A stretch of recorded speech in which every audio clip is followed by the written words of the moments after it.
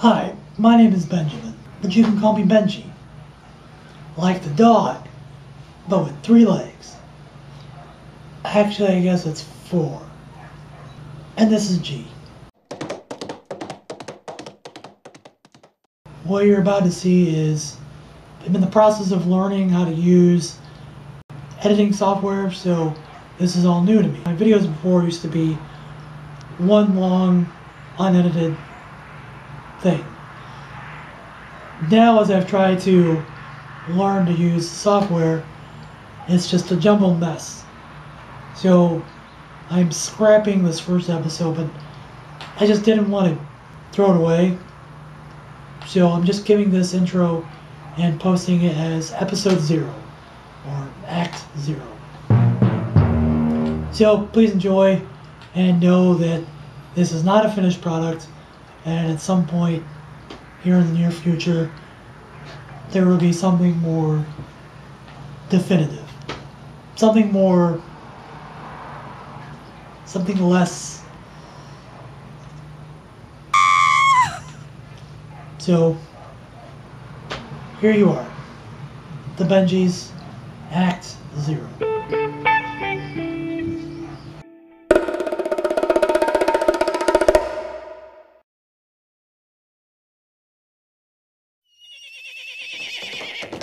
I've been in front of my computer more than usual and sitting more than usual, so was kind of on a downslope for a little while. Being lazy, I will not be sitting down as much. It's addictive. I found something to do. I was playing some games, working on a few things, so I found myself in front of the computer / TV more often. So that being inactive plus the cold, it was a pit drawing me into being more inactive. And it sucks when you live by yourself at the end of the night. You don't really got anybody going, hey, good job, or you fucked up, or where are the car keys? I told you I'd call you, why didn't you fucking call? Here I was, dinner was made, and now what?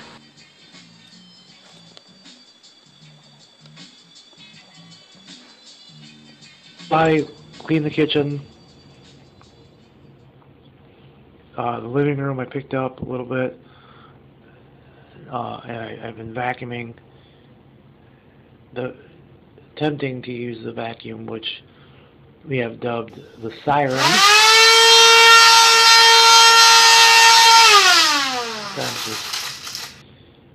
You gotta smack her around.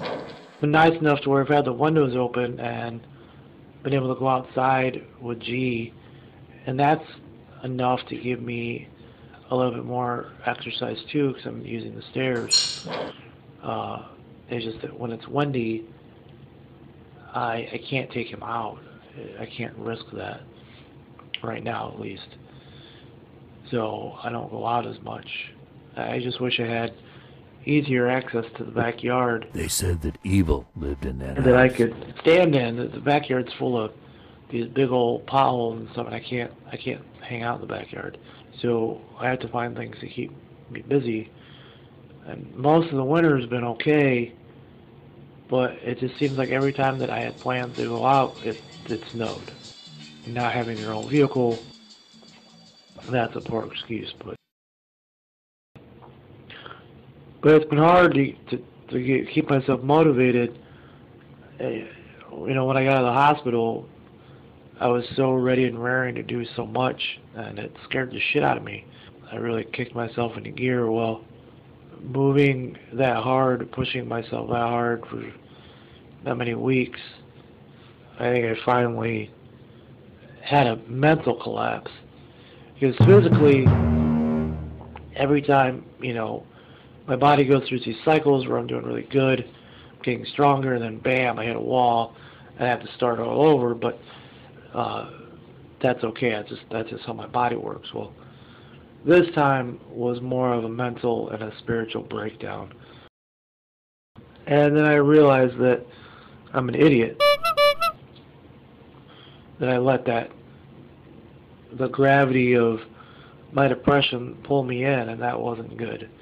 So, back to the bright side. Back to, I know that I can take back my physical strength as long as I keep moving and as long as I keep doing more and more and more. It's so fucking difficult. Because every little thing I do, I have to pay attention to. Or I'm going to knock shit over, or I'm going to spill things, or I'm going to drop things, stub my toe, fall over, trip over things. So it's this constant mental state I have to be in, and that's why it's exhausting. And I really don't want to worry about that shit anymore. Or at least not as much. Specifically these videos of me um, are meant to help me uh, follow my progress and to keep myself entertained, occupied, and accountable. This will help me keep myself from drinking, I hope, keep me on a regular schedule, and all kinds of things. From an artistic standpoint, this is practice of teaching me how to use the software and all that good stuff. And for anybody else out there that has muscular dystrophy or CMD, my specific type, because there aren't a lot of people out there that have CMD. Everyone has Duchenne's or ALS, and their conditions are far worse. I don't know very many people my age with CMD. Most are children, and most of them are already in a wheelchair. So I've been given this gift that I've blown several times. And now, if I really want it, I have to work very, very hard to take it back and to keep it. So all of you out there that do not have a disability, that you're just lazy, or whatever your reason, maybe this will help motivate you too, because the health repercussions you get from years of bad dieting and no exercise, I get within a couple of days. So just keep that in mind as retrospect.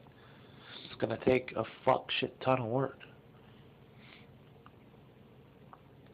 That's why I moved here, because this was going to be the hardest place, the most difficult place for me to live at, while being the most resourceful place for me to live on my own safely. So it's both. It's my safety net and my training ground.